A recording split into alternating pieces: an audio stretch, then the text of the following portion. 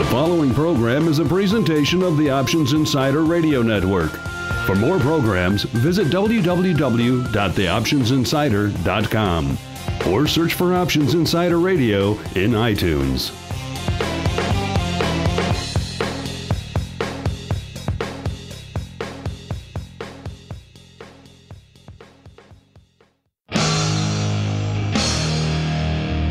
And now, it's time for the show that breaks down the options market.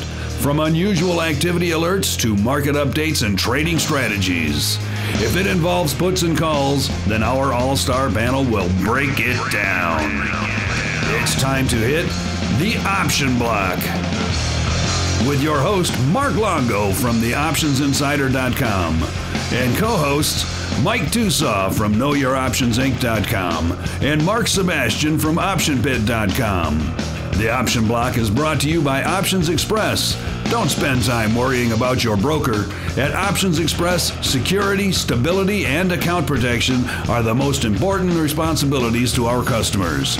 Secure account access, enhanced financial protection, entrusted with over $7 billion in customer assets, established financial stability. Options Express lets you trade with confidence. Stocks, options, and futures, all in one account. Trade with a specialist. Visit optionsexpress.com/OXradio to open your free account. Options Express is a member of FINRA, SIPC, and NFA.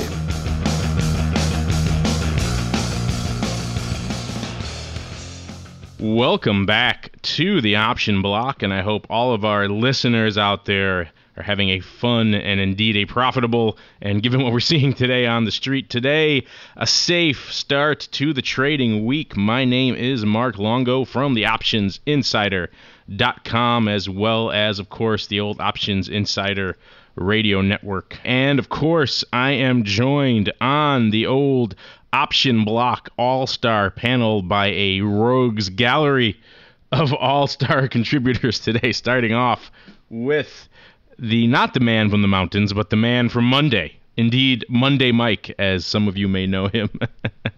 He is Mike Cavanaugh from Know Your Options Inc. Mr. Cavanaugh, welcome back to the show, sir. Always good to be back. I've put in a reminder on my calendar from here to eternity that Monday at 3 p.m.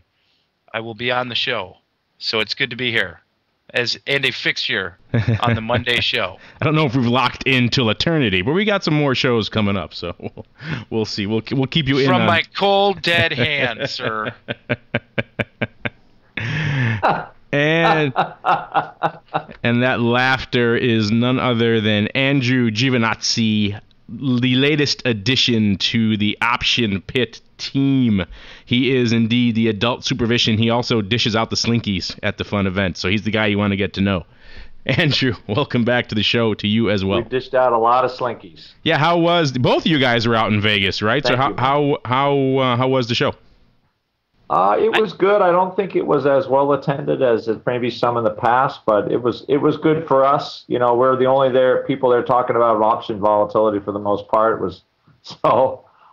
were definitely a lone presence in that way, but it was good for us. So we're very happy with the turnout and people we talked to. Given my experience with the old money show, if you're in that vendor hall pushing the latest green or red triangle system to tell you when to buy or sell a stock, then you got a crowded field to compete with. But if you're talking anything a little bit more elaborate or sophisticated, like indeed options and options volatility, then you kind of have the playing field to yourself in that respect. So it sounds like you guys had an uncrowded field in that sense, which is good. Did you have a decent turnout at the booth?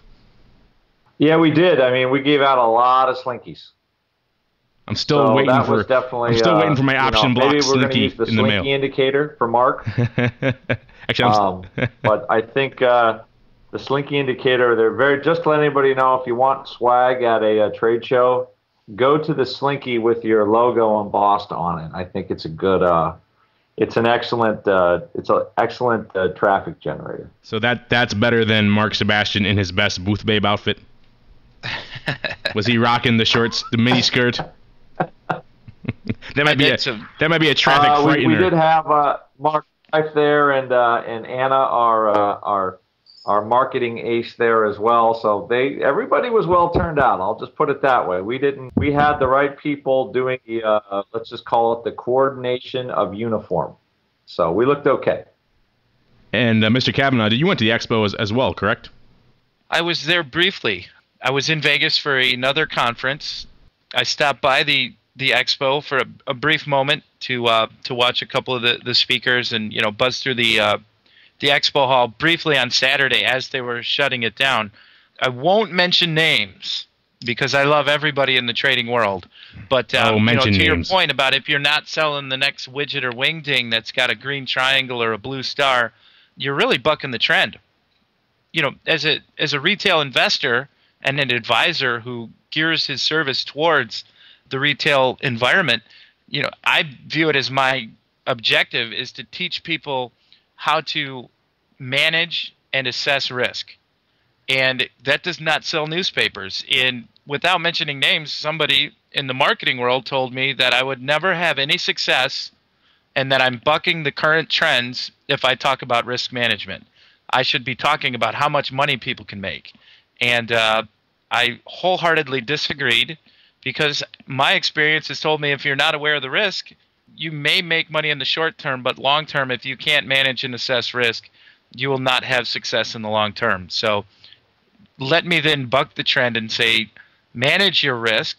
It's not sexy. It doesn't sell wingdings and widgets, but it'll get you where you need to be long term. I don't know if that pitch really plays on the Money Show Expo Hall floor next to the guy hawking oil wells with the suitcase open full of cash and the booth next to him selling gold coins with the booth papes. There's Mr. Kavanaugh in the middle, the lonely man on the island saying manage your risk. It does not sell newspapers in the short term, but I'll tell you what I found happens is I'll have a conversation with somebody about risk management, and they'll get lured, almost like poor little Frodo Baggins with the ring in the Lord of the Ring movies. They'll get lured by the person telling them how much they can make, and 6 months later they call me back and say, I wish I would have listened to you about the risk management thing, and it's not about how much money you can make, but it's about assessing and managing risk. So the people that listen, I find, are the ones that tend to do well, and the people that don't, they call me 6 months later. So in your analogy, then, you are indeed Gandalf, the wizard of risk management, battling. We were thinking about changing the name Know Your Options to Gandalf Risk Management. Absolutely, sir. You might have some trademark issues with that one. But then you're using some marketing. Yeah, that's true. I don't know. There you have marketing. That's a catch-22. Speaking of Gandalf, one of my worst investments was when I might have been still in high school, I forgot, or just barely into college, and I picked a stock based purely on emotional reasons. The name was Gandalf. It was Gandalf Technologies or something like that, and it just struck a chord with me. And of course, the thing was a piece of garbage. But I always think of Gandalf with companies now just being a tortured legacy. To say the least. All right, with that nice Lord of the Rings analogy in place, we're going to dive right into the trading block. The trading block.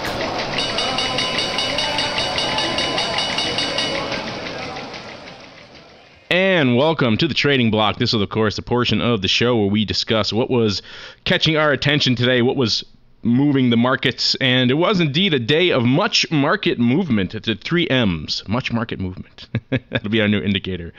Of course, 3M might have some trademark disputes with that as well. But we saw a lot of red on the screens today. Most of the major indices down about 2%. The S&P closed 1192, down about nearly 23 handles, and the Dow closed down almost 250 to 11,547. And I haven't seen the latest update, but throughout the day, I believe it was negative for the year now at this point. I'm not sure if the Dow still closed below that, but not exactly a banner day for the Dow as well. And of course, the tech-heavy NASDAQ down about 2% as well, nearly 50 handles to 25.23, and the good old VIX cash up ever so slightly, up 3% to nearly one handle to 32.91. Of course, on a day like today, you expect to see the VIX up a little bit anyway, coming off the weekend, a little bit of a bump. And now, of course, with today's movement, giving a lot more juice to the old VIX.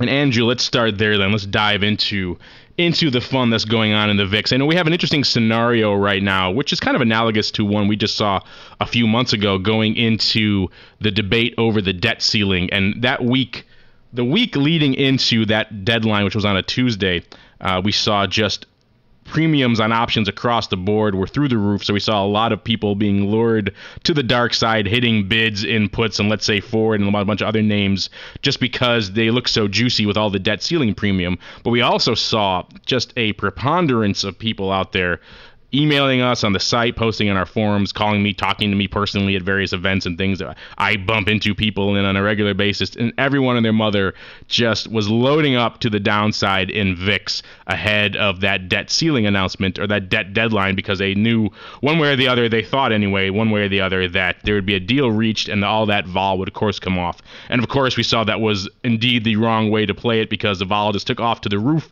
the next couple of days. And then of course we had the downgrade on that Friday and the VIX has never looked back. So I have not heard the same, let's say, the same opinion, the same overall enthusiasm for VIX downside going into this deadline. Is that what you're seeing as well? Or are you seeing people saying, I'm going to load up on near-term VIX? Yeah, I think the problem is everybody had decided they knew what the outcome was going to be. And, it was kind of like in Y2K in 2000. Everybody had decided that every computer was going to shut off, the world was going to go dark, and they were all getting money out of their ATM machines just because it was preordained that this was going to happen. So I think the lesson we learn is if everybody thinks it's going to happen, that doesn't mean necessarily it's going to happen. And I think at this point, this is something that we've had a recurring theme in the option on the pit report that Marksman and I have been going over is the fact that volatility really, since we had that down spike, has been constantly priced in for about the last 2-3 weeks. The underlying movement we've been moving, but it hasn't been enough really to sustain kind of the VIX levels where they are. And nobody's really ready to hit the bid. So it kind of sits there. It's what I call kind of fatigue. It happens. It sits there. And nobody's really ready to make a move this time. And I really think the market is not going to get caught this time. They're like, we're ready. And, okay, once they decide that some debt deal is going to happen, then we'll take it down, but we're not going to hit it beforehand. And I think really that's what's happening right now. The people that sold that juice the first time, they all got taken to the hoop, and they're not going to do it a second time. That's yeah, those are always the scenarios when I was on the floor that made me the most nervous when I saw a almost uniformity of opinion across the board that one event was going to play out one way or the other. It usually didn't come to pass that way. I think my favorite example is always Lucent. I can't imagine back in the .com meltdown when everyone thought Lucent at 63 was the buy of the century, and that one didn't turn out too well either. Of course, the old Enron 20 puts. I got quite a few calls on those as well when Enron broke 20, that those were the sale of the century, and that one didn't work out too well either. Yeah, VIX right now, VIX is in a weird place right now because you're right, we're at these elevated levels for VIX, and people may not think 33, which we're close today roughly, is elevated given our new frame of reference, but historically that's a very high level for VIX, and of course that necessitates an extreme movement in the S&P on a daily basis to maintain that level. And even a day like today is not even enough to maintain that level over the long term. We need today plus every day going forward to justify these VIX levels. And I don't think anyone really thinks that's going to happen. So this has to come off. But you're right, in the near term, anything could happen, so no one is ready to pull that trigger and try to take the VIX down a little bit. They really are just holding their breath and waiting and seeing. So I think for the near term, this is an unjustifiable level, but when it will actually come in is anyone's guess. Yeah, every time I hear somebody says, "Oh, this is a sure thing," I just kind of smile, and I know that the only sure thing in options trading is that there is no sure thing. I remember about 11 years ago, it was the George Bush Al Gore election. I had this guy convinced that buying a straddle on the SPX was by far the best thing to do. If Al Gore gets elected, the market goes down. If George Bush gets elected, the market goes up, and it's going to move higher it's going to move higher than the price of the straddle because the straddle was so cheaply underpriced. And we all know how the election turned out. This guy was long premium into what should have happened is the market would have gone up or down based on the cheap premium, and then they delayed the election with the hanging chads. So this guy ate all the premium, and it got dragged out for a month. So the only sure thing is there is no sure thing. So when you see people betting on, oh, this is what's going to happen, yeah, I always scratch my head. And this is another case with the VIX, like Andrew was describing. We vacillated enough, I would think, during that period, though, that if he was a gamma scalping type, he would have done all right with that straddle, I would imagine, because that was a pretty crazy period to be on the floor actively trading. We were up and down every other day based on some nonsense rumor coming out of Florida, of course. So I would think maybe, of course, you guys aren't out there. It's difficult to scalp gamma for a lot of your clients on a regular basis, but I would think if you were long that straddle and managed to hit a few gamma scalps here and there, you could have weathered the storm, I think, at the very least. Maybe not. I had to go back and look, but an interesting period nonetheless to be long some premium. Of course, the big driver today, what we just alluded to earlier, was of course the concerns that the super committee will not get the job done. The perhaps not so aptly named super committee. You have to love our government. They can't get a deal done within the first deadline, so they say, hey, let's just make a new deadline, and we'll make it next time, of course, because that's a deadline. We have to do it by then, so let's just skip this deadline and push it down the road to the next deadline, and then we'll get it all done by then. So, of course, everyone in D.C. scrambling right now to figure out what the heck they're going to do before the deadline looms. And to refresh my memory, is the deadline Wednesday? Which day is the deadline again this week? I thought, Wednesday, right? That's the deadline for the super lame committee. Yes. At least they gave us the setup. They put super in the front. Yeah, it reminds me of just Patriot Act, these Orwellian / ironic names of things down there. The super committee, like anyone in Congress is really equipped to deal with these issues, the macroeconomic issues facing us right now. We have a bunch of lawyers looking to fix our economy. Usually, not exactly a recipe for success. But yeah, anything else? Of course, we have Apple, of course, dipping below the 375 handle again. Talked quite a bit about Apple on the last show, so we don't have to dive into that again unless you guys really want to. Anything else really caught your eyes today in today's activity, Mike or Andrew? Nothing in particular for me. My only problem now is just talking with people about size. It's one of these things where everything market looks cheap, volatility looks relatively high, and you kind of want to strap stuff on, I think, to a degree. But it's still so nutty. That's my only thing trading-wise is I just reduce size in this kind of environment. It's hard to get excited about anything because it's such kind of this binomial marketplace. If you're right, you're going to look like a super genius, but if not, we'll just go with the super committee thing and just say it'll be super lame for you. It's just a very unforgiving environment overall. So there's nothing really special as far as anything really sticking out as fantastic. We're really trying to sort of surgically strike a couple of ideas, but that's basically, at least my take on it from what we were talking about today at Option Pit. All right, that is going to do it for the old trading block today, and now we're going to roll right into the odd block. The odd block.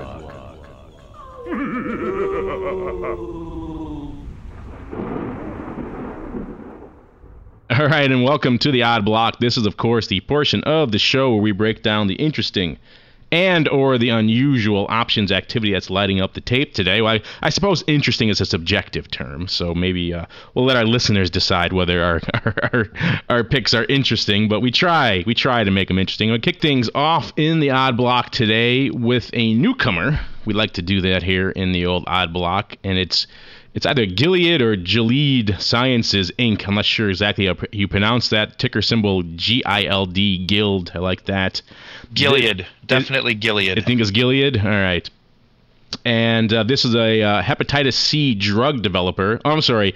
Gilead today announced that they are purchasing a hepatitis C drug developer, Pharmasset, and so this could deal only $11 million deal. So in the grand scheme of things, not exactly the largest deal, but in a surprising bit of frankness from the company, they announced that this deal could weigh down their earnings for quite some time to come. In fact, they said about 3 years, which of course in the what have you done for me lately world of the market, that's an eternity. And so the stock got hit pretty good today, down a little, almost 10% today, closed at $36.26, down about $3.62 or so. It was down as low as $34.45 during intraday, so it rallied a little bit towards the end of the day, and that people thinking that this sentiment was overdone was the resounding amount of the activity we saw today. Actually, we saw, and let's just set the stage here. This is the name that does about 7,000 contracts a day, which is a decent amount of activity for this name, and they did nearly 50,000 today. So a lot of people diving into Gilead today.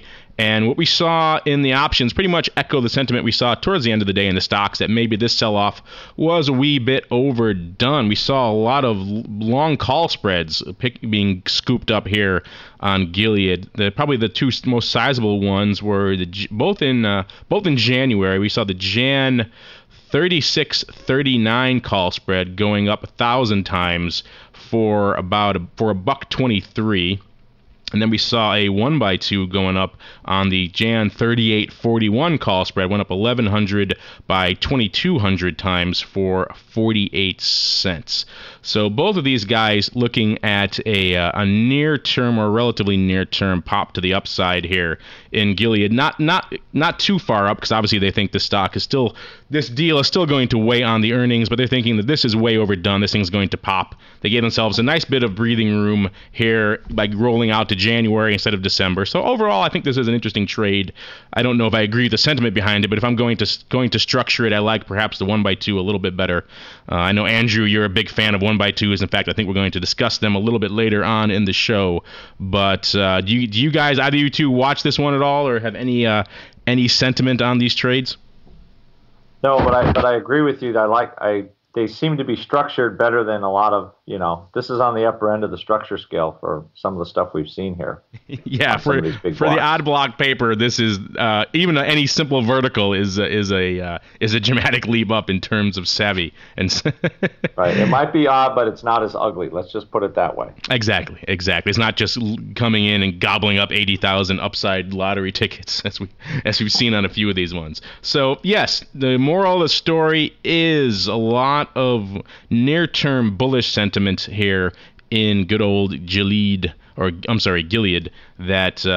that's our consensus, I believe, Gilead, that this sell-off is overdone and that this thing's going to pop sometime in the next few months. And they're going to move on to another size market mover here and a newcomer to the odd block, good old NII Holdings, ticker symbol NIHD. They closed today at $22.70, down about 71 cents or 3%. This is the name that does about 2,800 contracts a day. They did a little over 4,000 today, so it wasn't an explosion of activity, but for this name, it was relatively sizable. And what we saw was essentially one player coming in and taking a not too favorable look at, or not too favorable viewpoint here on the stock.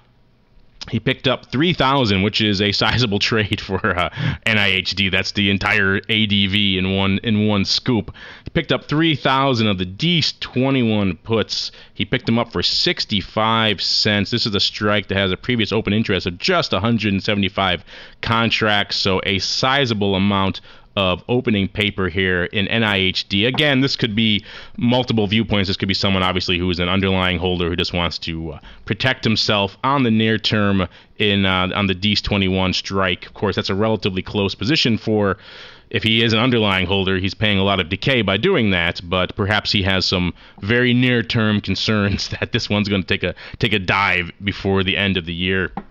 Regardless, not exactly a bullish sentiment here for NIHD. You guys have anything to add on this one? No, I mean, that's basically what it does look like. I mean, it's a short-term risk management play. I mean, if somebody's speculating on that short of a time period that it's going to go down, that seems like an awfully large bet for a 4-week play. I mean, you're a money manager, you're an asset manager, you're an advisor, Mike. So what if you were a long underlying holder, you'd have to have something pretty dire, I would think, on your radar to want to load up on these D's 21s here and not at least roll out to, let's say, March or some mid-year of next year and give yourself a little bit of extra wiggle room here. Well, I mean, you'd have to have an unbelievably large portfolio. You know, if it's one investor, you're looking at a concentration of a stock. You know, 3,000 put options is 300,000 shares of the stock. The stock's trading at 22. That's $6 million. If that's 1% of your portfolio, then hey, great. If you've got a short-term concern, I have a creeping suspicion that it's not 1% of somebody's portfolio, other than just a huge concentration and maybe not really affecting the best hedge. Somebody must have a very, very short-term speculative reason that the market's going down. And if it is a large concentration in an individual stock, it would seem there would be other ways to hedge it, you know, by laddering the puts over time, you know, selling some calls to help finance the purchase of the puts. Yeah, there's some juicy collar opportunities here if this guy wanted to offset some of his premium here. I mean, you can actually leg into very easily a no-cost collar, which I know is your juicy MO over at KYO. You can just do the D's 21, 24 collar for essentially even money.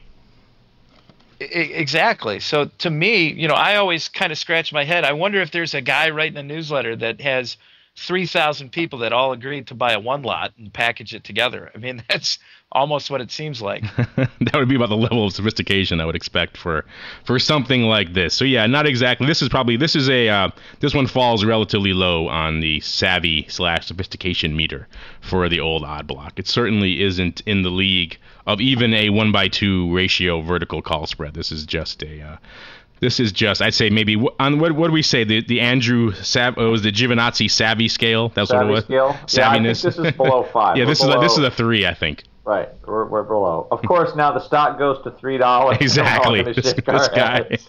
This guy looks like a genius.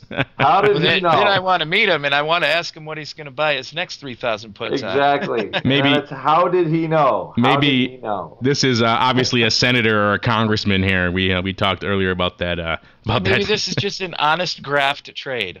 Yeah, just some old guy from the Senate Finance Committee. You know, they're going to change some Hey, we're going into this rules. guy's office tomorrow to shut it down. So maybe a few thousand puts, just something small. Just get the ball rolling. Exactly, just to try it out. All right, so that is going to do it for the old odd block, and now we're going to roll right into the strategy block.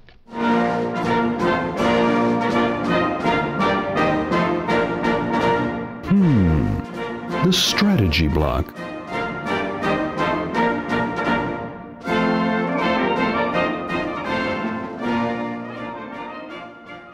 And welcome to the strategy block. This is usually the portion of the show where Uncle Mike Tusaw comes down for the mountains and we discuss some trading tip or trick or technique or general option strategy in more detail. But it is, of course, Monday, so it is a Monday Mike day, and we're going to switch it up even more, and we're going to have good old Andrew from Option Pit fame diving in to discuss some interesting trades and ideas of what they're looking at over here on VIX. We, of course, touched on at the top of the show the odd state that VIX is in right now, hovering at these elevated levels. A lot of people do want to get short the VIX in some way, shape, or form, but it is a difficult proposition to really, and you want to do it in a little more, I think, savvy of a manner than just, or you want to do it in a little more sophisticated of a manner than just coming in and loading up on VIX downside. You want to construct it in a little bit different fashion because as we discussed, we saw what happened last time, and that wasn't exactly the winning trade of the year, let's say. Right. So, Andrew, I know you guys over at Option Pit have been discussing this in some detail. So why don't you enlighten us on what you guys have been talking about over there? So maybe it's the concept of getting shorted without being, shorted at the kind of the current level. So there's developed some wiggle room in the trade. So a couple ways to do that, or one way was in the VXX, kind of buying an out of the money put spread like D-Snove below the strike. One way to do that, you're exposed to some VXX Vega in that, but that would be made up for by the fact that the name could come down. So that could be a 1-2 short-term trade. Another one was just using the skew really on the upside of the VIX to put on a 1x2 for a credit. You're not going to get that real big short bang if the VIX collapses, but you'll get some room in case you get the spike as well. You structure it kind of the at the money to some out of the money strikes. So in case we do get a further pop, you have some room and you don't have to scramble as much. And if the VIX just collapses, just the spread takes care of itself. So, I mean, those are two kind of the ideas of trying to sell the VIX right now, or sell the fact that it could be, sell it as in going down without sort of overloading the boat too much on risk. So those are, again, a couple of things guys have been doing they've been working out. And, those are the types of trades, again, always mindful of position size when you're doing stuff like that. But, those are the ideas we've been having. Yeah, the old VIX, like I said, it is a interesting beast. And you mentioned, I believe you said it was Nov Dece, a little bit downside diagonal. The VXX, spread. Right? Yeah, the VXX. Close to the VIX, but the weighted contracts in the ETN. Is that your preferred weapon of choice for VIX these days? No, I think it really is dependent on what's going on in either one.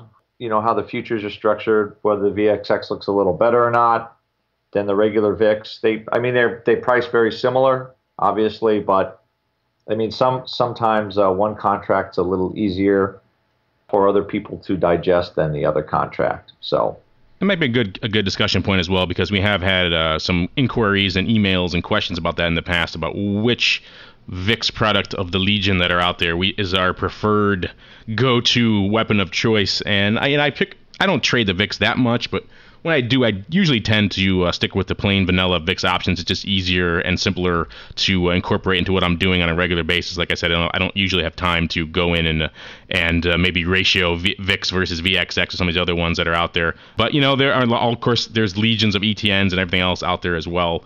But, yeah, I usually tend to play in and around the VIX options and with the VIX futures on occasion.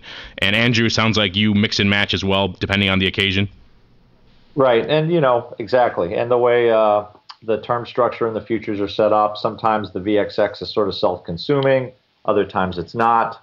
All those things kind of come into play when we look at that stuff. So, I think we could repen Mark Longo's title as the most interesting options trader in the world. I don't always trade volatility, but when I do, I trade the VIX. Wow, but SIBO should. In the line of the most interesting options trader in the world, Mr. Longo, I tend to agree with you. I see so many people, and this isn't Andrew or his clients, but I see in the retail world, I see so many people trying to get exposure to the VIX through the VXX, and I don't think they get it. I don't think they understand all the moving parts of the VIX, and then to jump into an ETN on the VIX. I see a lot of people buy and holding the VXX without understanding that there's a natural path dependence that these things go down with time. And, I kind of try to move people to trade the volatility on what you're trying to hedge versus, an overall volatility play in the VIX. Because if you're not sophisticated, a good place to start is get down on the horn with Andrew and Mark Sebastian over at the Option Pit to kind of learn the intricacies of trading volatility on volatility. There's a lot going on.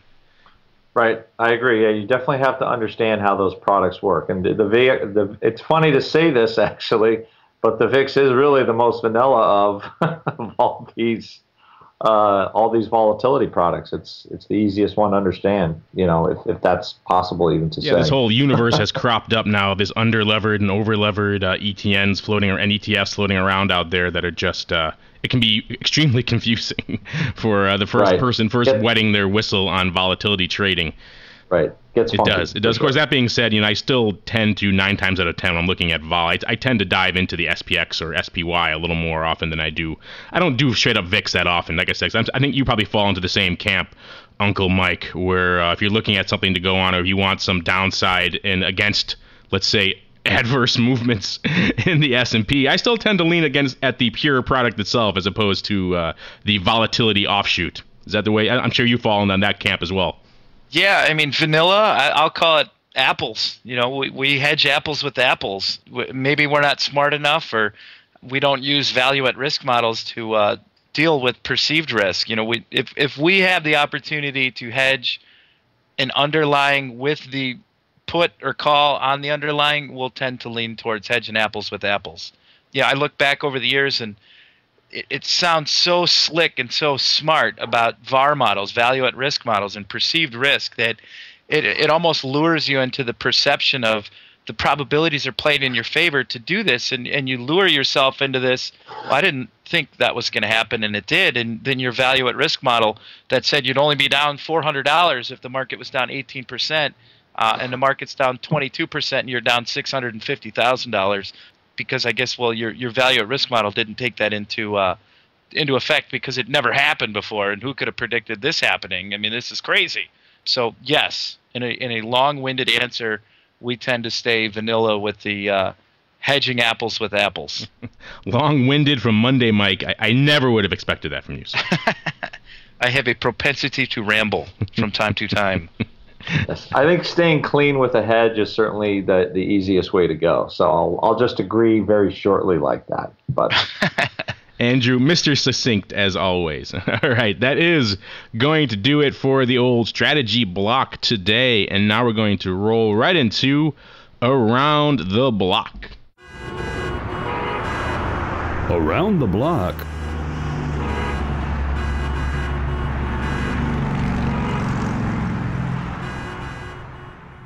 And welcome to Around the Block. This is, of course, a portion of the show where we discuss what's coming up on the horizon, what's dominating our trading screens for the next few sessions. And we're all pretty much on the same boat here, and that we're all watching DC. Our focus has shifted from the old Eurozone back across the pond to DC, and we're all watching what this quote-unquote super committee can do or what they can't do and what their outcome of their debate is. Of course, we have the deadline looming on Wednesday, and that's pretty much going to dominate everything else that's going on. There's no other earnings or economic announcements that really can rival this one. And we've discussed a little bit earlier in the strategy block some ways to potentially position for this in terms of if you think, or if you do have a bias that you think VIX is going to come off, then we discussed a little bit about that in the old strategy block. Of course, there are a number of other ways to prep ahead of this. I'm sure Monday, Mike, have you guys tightened up your collars nicely ahead of the announcement on Wednesday, or what's the MO going forward for Wednesday over at KYO? Well, we had the expiration come around, so our November calls expired worthless. We didn't jump in and recollar anything today just because we don't like selling calls on down days. So we're still long our puts. We haven't moved the puts around, and we're waiting for an update. So right now, I mean, basically on the indices, we're in a married put position waiting for any kind of a rally to start selling some calls against it. If the rally doesn't come, then we'll have to sell the puts and then recollar. So our position says we're bullish. Our sentiment says we hope we're right. It basically, we didn't sell the calls on December yet because we didn't want to box ourselves in on a down day. Yeah, I think a lot of people probably have that same sentiment. They're looking for a position or an opportunity to leg into their collar, and today is just not exactly the ideal day for that. Yeah, we're expecting the worst and hoping for the best. And of course, we touched a little bit on the last time you were on about Apple. And we had Uncle Mike on the last show, who, of course, is the diehard Apple bull amongst you. And he even seems to be conciliating on that point and starting to say, well, maybe the best of times are behind Apple. Of course, Apple today did break through that 375 magic mark again, closed at 369, almost even today. So have you guys readjusted at all? Are you planning to readjust, you think, going into expiration and out of expiration on Apple? Or have you decided that the best, you have no 400 put, right? So you have to readjust after the end of the week. We haven't had our Apple death talk yet. We're still in the, like you said, these puts. We haven't put any calls on yet. We're looking for any kind of shot for this thing to come back up. Otherwise, we're scheduled to have our death to the golden apple portfolio here in the next week. Interesting. The diehard bulls may be out of Apple. Well, you know what's amazing is by the end of the week. Are they now just going to trade for cash? What's that point where Apple just trades for cash? Like what, 85, 90 bucks a share, something like that? Yeah, that's true. That's probably that's their support on the downside is their cash value.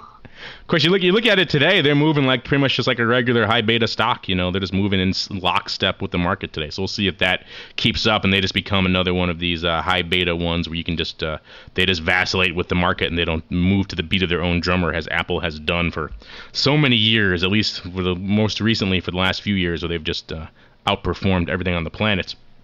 But yeah, not too much aside from the super committee really to watch and to see. And of course, we'll be watching to see if anyone has any of these positions we've discussed earlier, how they perform coming after the deadline. Of course, there's concerns that if the super committee does drag on and does indeed fail to make a compromise, we could have additional downgrades.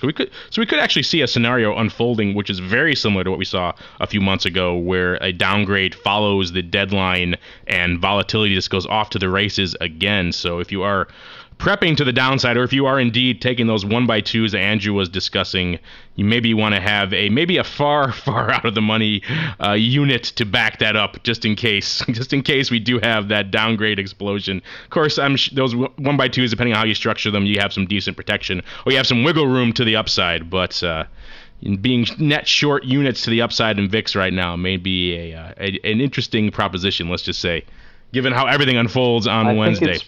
Oh, good. There is risk there for sure. Yeah, I was a little surprised to hear you recommend that, given I know how conservative you tend to be at times. To have net short units to the upside in VIX right now is playing with fire, yes, sir. I'm hoping I'm not regretting it, but small is still the key. There you go. Mitigate your risk with size. That should be the Option Pit logo. Or the subtitle. All right, that is going to do it for this episode of the Option Block. I want to thank all of my partners in crime for joining me on the show today. Starting off with you, Mr. Slinky, a.k.a. Andrew from Option Pit. And what is going on? Of course, you guys are back from the big show in Vegas, but what else is going on at Option Pit? And of course, let our listeners know if they can find your seminars from the Vegas Expo online. Yeah, we are. We're going to post them. We'll give you some more information about that.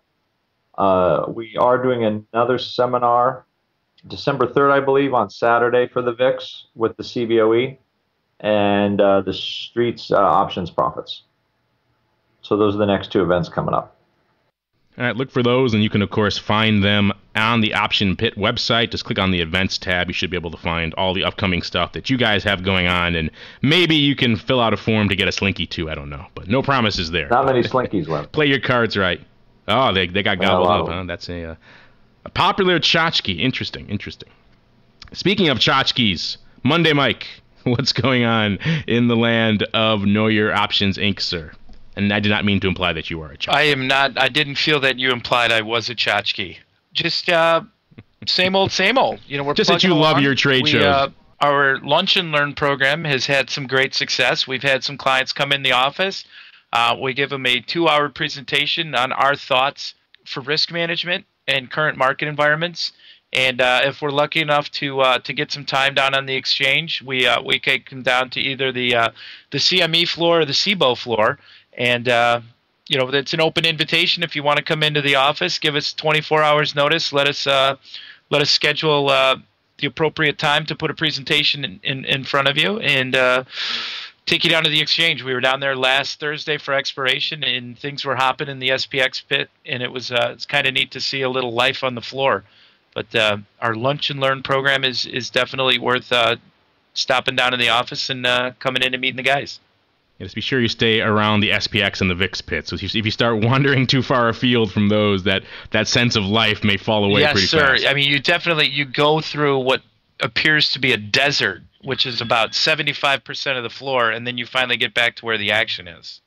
Yeah, it's kind of sad. I was down there recently, and I saw my old pit outside of SPX was Intel, and it's just completely dismantled. There's not even any screens there anymore. They used to have some guys out there, a couple in the DPM and a couple of guys streaming, but that was it. And now that's all gone as well. So that's really it's really shifted.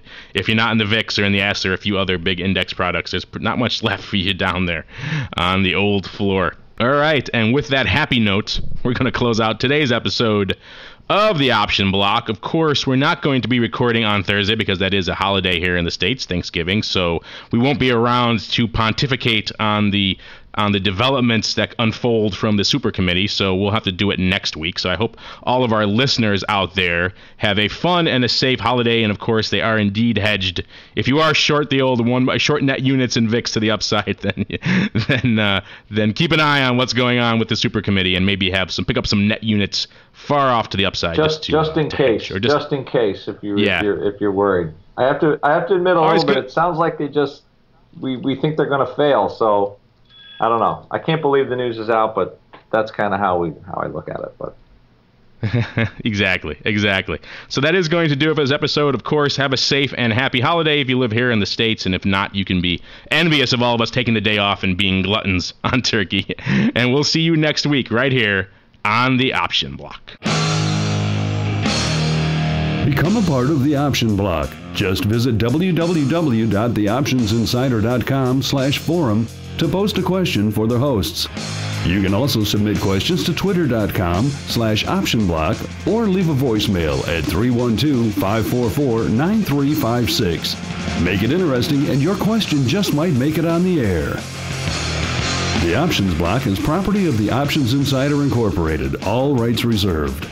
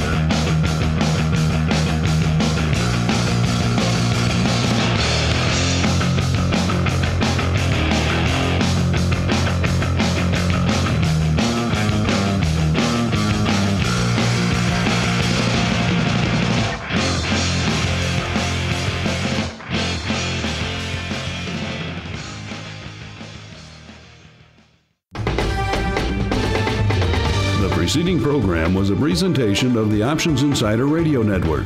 For more programs, visit www.theoptionsinsider.com/radio or search for Options Insider Radio in iTunes.